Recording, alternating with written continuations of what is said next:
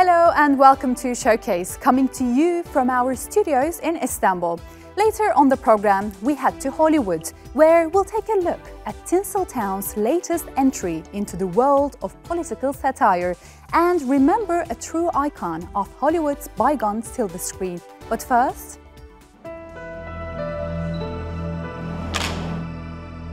seeing the world through Aylin Orek's eyes, we'll take a look at one of the leading artists of the Turkish Cypriot community. When you look at my work, when you first see them, they don't look like they're in our space. They look like they're in their own unique, different dimension. But we begin today's show in a special space where seeing is not necessarily believing.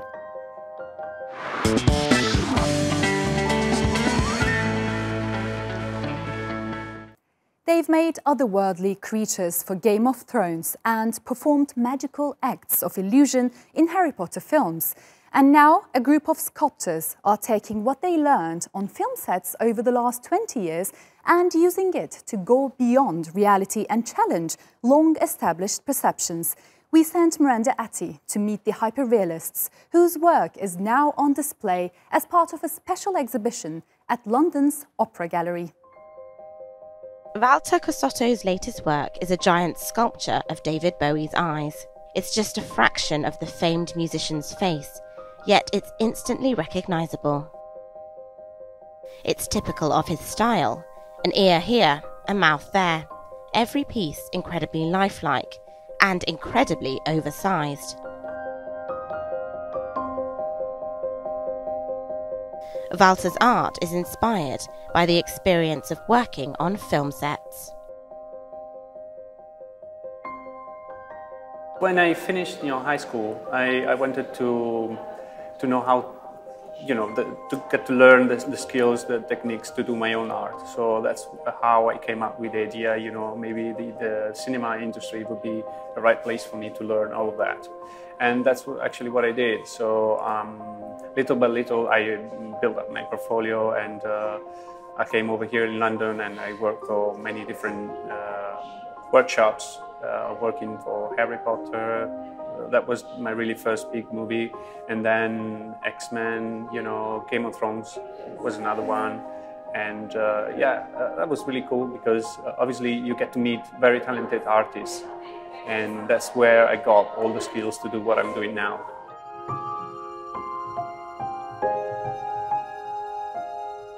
Artists like Walter are known as hyperrealists. They start from a photographic reference, but then they go beyond the reality by emphasizing details and tricking the eyes of the viewers and also questioning the perception that they have of the work. Beyond Reality is also the title of the Opera Gallery's exhibition. And for visitors, it's about constantly being tricked. Some of the most unusual pieces are by Marc Sijan, and they're strategically placed throughout the exhibition. I don't know how long it took you to realise that this is not actually a real woman. She's made entirely out of polyester and oil paint, but she definitely had me fooled.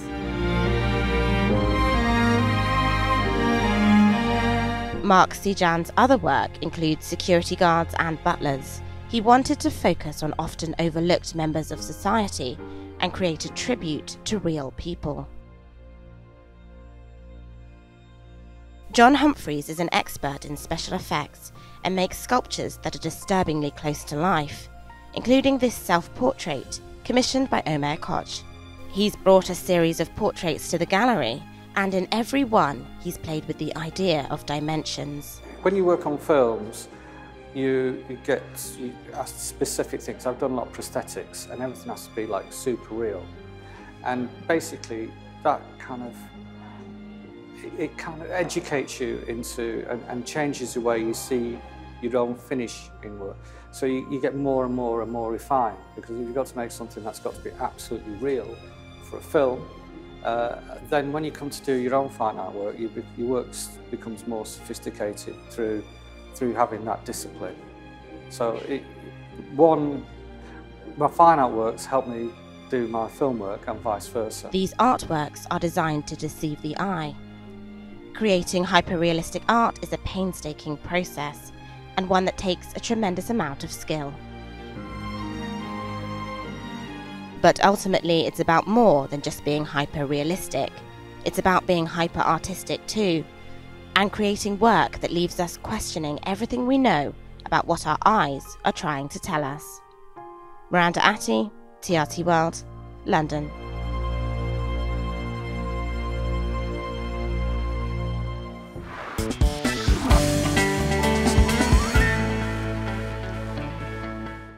Starting from humble beginnings, Aylin Orek has lived and worked in half a dozen countries.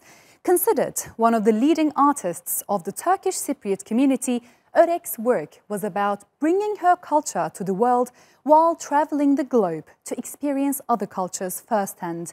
Many of her paintings are now on display for the first time in Turkey.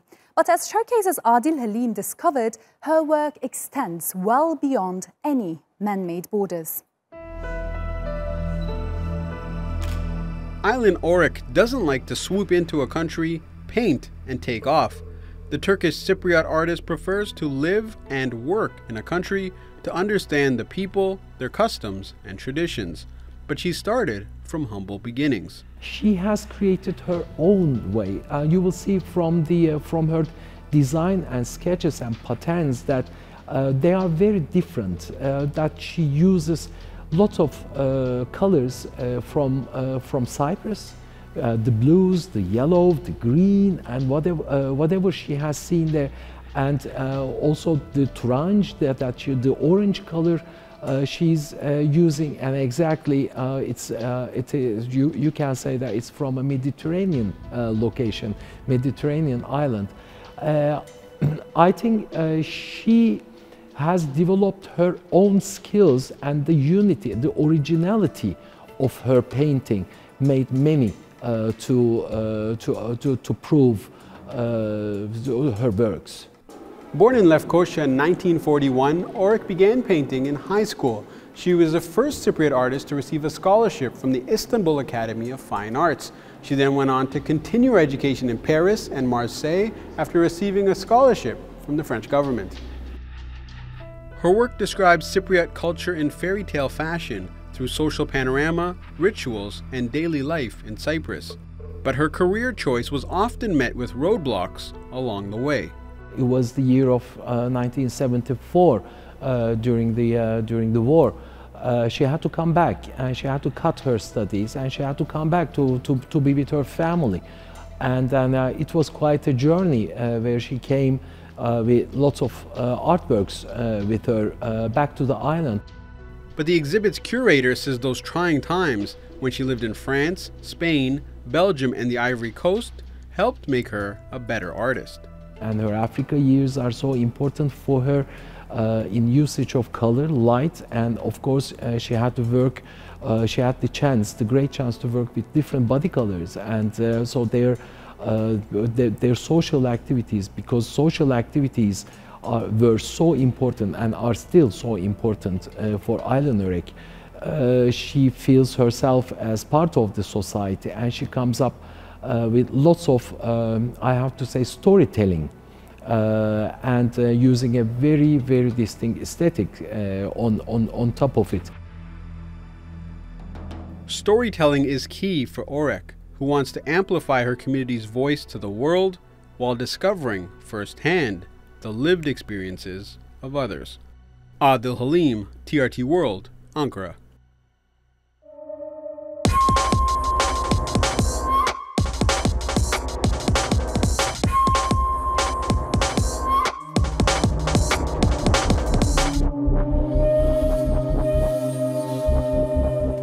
Still to come on Showcase, consider this glass ceiling shattered. I specialize in those individuals who believe they are superheroes.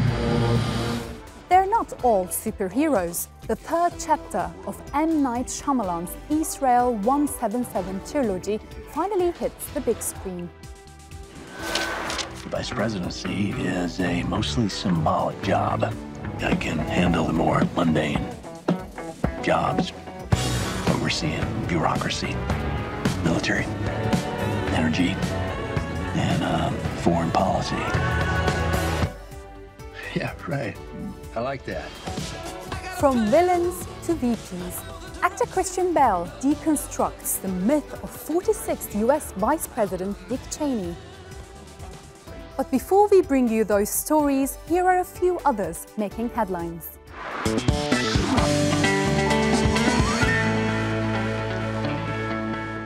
Belgian comic book hero Tintin marked his 19th birthday with the release of a digital edition of Tintin in the Congo.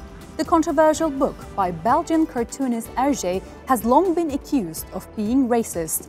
Critics say it was wrong to bring out a new edition at a time when far-right parties were on the rise in Europe.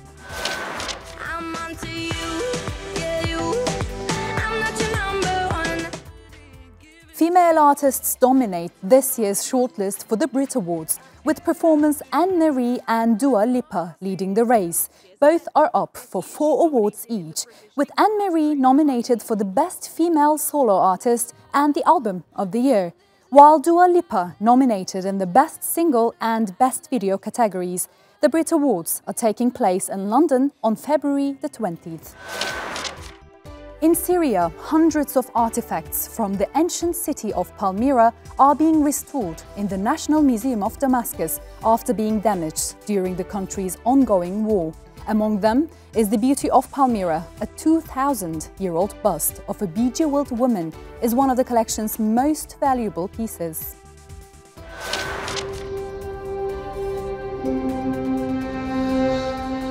You have to protect it. And the first official trailer for the 8th and final season of Emmy-winning drama Game of Thrones has been released. HBO announced that the last 6 episodes of the long-running fantasy epic will begin on April the 14th. It's all because I couldn't love mothers.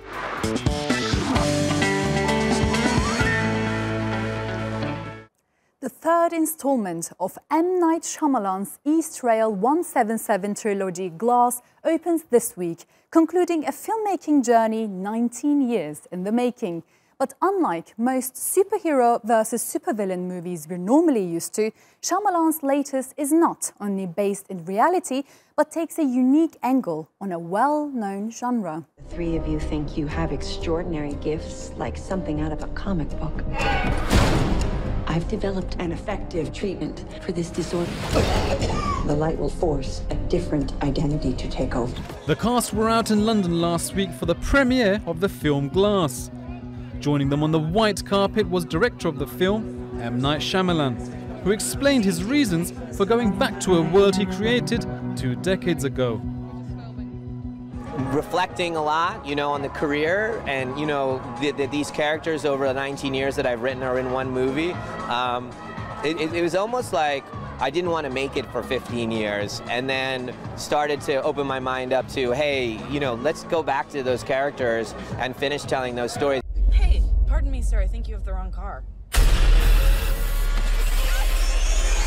Split, made 2 years ago, was a critical and financial success. Costing $9 million to make, it ended up earning $280 million worldwide.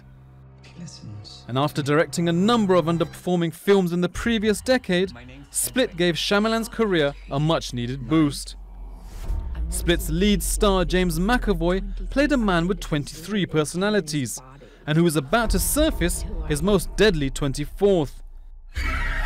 Split's ending reintroduced audiences to Bruce Willis's character from the film Unbreakable, the first film in the trilogy.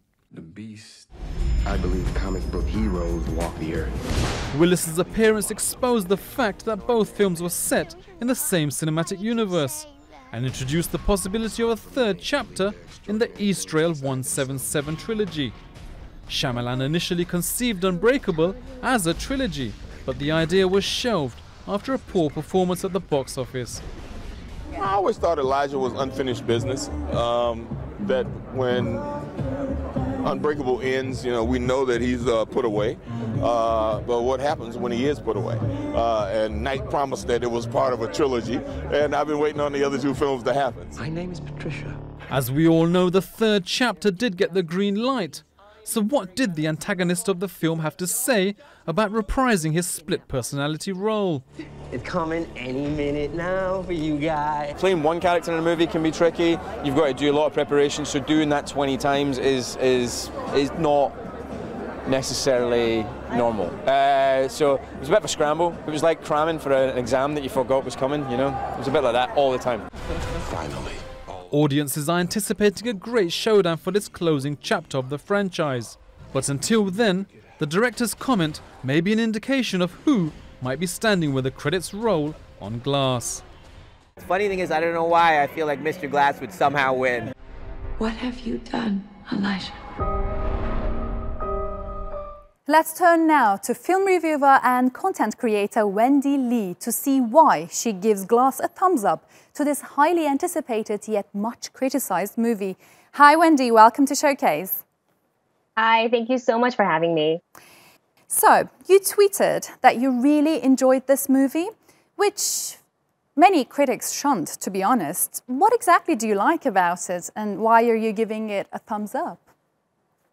Well, for me, being that it was an M. Night Shyamalan movie and I quite enjoyed his last film, The Visit, I wanted to go in this and I really wanted to enjoy it. So I didn't put my expectation bar up too high. I wanted to go in to be optimistically cautious because if you know Shyamalan's filmography, some are hits and some are misses, but in preparation of this movie, I did watch Unbreakable and Split before screening this movie, and it kind of built up my excitement for it. And before the movie started, I just reminded myself it is a movie, it is entertainment, and it is 19 years in the making, and I just let myself enjoy the ride, and I did very much so. I thought, especially the performance by James McAvoy, it was phenomenal. Mm-hmm. But a lot of critics think that it is a miss. Why so? Why is it being criticized so much? I think one is their anticipation. I think a lot of people are very much looking forward to this movie, to Glass, because, again, it is 19 years in the making. A lot of people enjoyed Unbreakable. A lot of people really liked Split. And because of Split, the way it ended, no one was expecting it. So we were just kind of going along this journey. And it's good up until the reveal at the end where you see David Dunn sitting in the cafe watching the news and you go, oh my gosh, he's looping everything back in to the original and making it a trilogy. So I think one, their expectation was pretty high, which is natural. And two, the movie, it's not without its flaws. I thought the first act started off really, really strong and they had me hooked from the beginning. But as we go into the second and third act, we started to see characters being used as there were a lot of expositions in this movie, and instead of it, so it become unnatural for the storytelling in that way, where you're having a character just telling you a story instead of doing it through a natural dialogue. Mm-hmm. And what direction do you think Shyamalan is taking in his career? Because in Forbes magazine, Scott Mendelsohn says that he may have lost his empathy and compassion and his storytelling mojo. Do you agree with that? Where do you think his career is going to? I think Shyamalan is starting to, I don't want to quite say reinvent himself, but I believe he's found that spark that he had when we first saw The Sixth Sense and Signs, and he's starting to slowly come back to that. And we saw that when we watched The Visit, because I really didn't know what to expect. I remember seeing before that it was Airbender and The Happening and maybe The Devil that he produced, and I didn't like any of those films, and I started to lose faith as a fan because I really did enjoy his earlier films, and The Visit kind of reignited my excitement for Shyamalan movies because he's got an interesting way of storytelling. There's always a bit of a twist in his movies, so when one watches his movie, you're always looking for what does the twist be, and I think, for the most part, this is not always, for the most part, you don't see it coming as something in Sixth Sense. So I think he is slowly coming back to his original way of filmmaking to surprise the audience and also making his films now really for the audience that are there for his movies and his way of storytelling. Mm-hmm. Thank you so much, Wendy. I'll make sure I'll see Glass to make up my mind about this. Thank you so much for the great insight. Thank you for having me.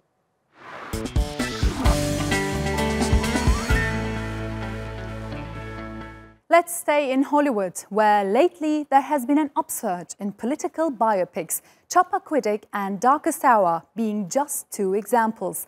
But the personal stories of US Senator Ted Kennedy and former UK Prime Minister Winston Churchill didn't manage to have a strong impact on film audiences. But now, a new film about the life of former US President George Bush Jr.'s right-hand man is striking a different note, with the film being more about the mechanics of bureaucracy than straightforward biography. Alican Pamir shows us how. What do you say? Vice, the story of the enigmatic 46th Vice President of the United States, could have been little more than a list of Dick Cheney's more notable antics, like his involvement in the accidental shooting of a 78-year-old attorney, or the private meeting he had with President Bush to express his eagerness to assume executive responsibilities over energy and foreign policy, jobs he describes in the movie as mundane. Instead, those instances are seamlessly brought together to paint a bigger picture of Cheney's life. Christian Bale's performance subtly and slowly reveals Cheney's calculating nature, and it soon becomes evident who actually has control of and power over the government. We're living in these times right now worldwide where we're not exactly sure where power is coming from. Why are things changing? Who's influencing things? And, we all knew about Dick Cheney. I knew he, was an influential vice president. But when I started reading about him, I couldn't believe the degree to which he was controlling things during that time. And then when you really look at the fallout of his 8 years in office, how much he changed the course of history. And then the third thing was I realized I didn't know anything about him. I realized I just knew he shot a guy in the face. That was about it. So suddenly we had a mystery on our hands. While the film answers the all-important question about who really holds the power, it also raises a more vital one. Do those holding the power use it responsibly? This is a man who wielded world power.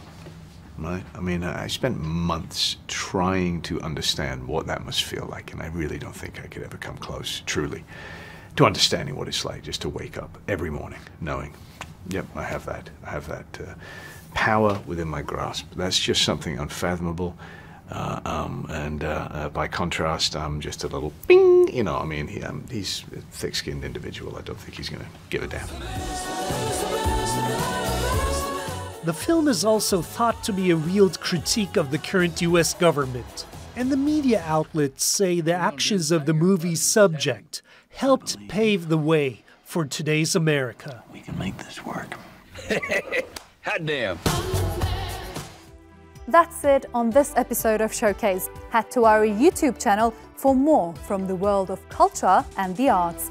But before we wrap up, let's remember a legendary Hollywood actor whose name will be forever linked with one of the most iconic movies to ever grace the silver screen, Casablanca. Whether playing a nightclub owner with a shady past or a gangster with a heart of gold, Humphrey Bogart will always and forever be a true Hollywood institution. I'm Elif Bereketli. Thanks for watching. Bye for now.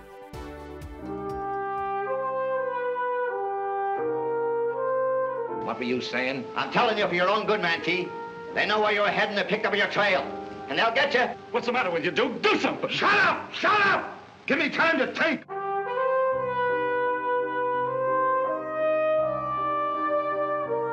Join us in a glass of beer?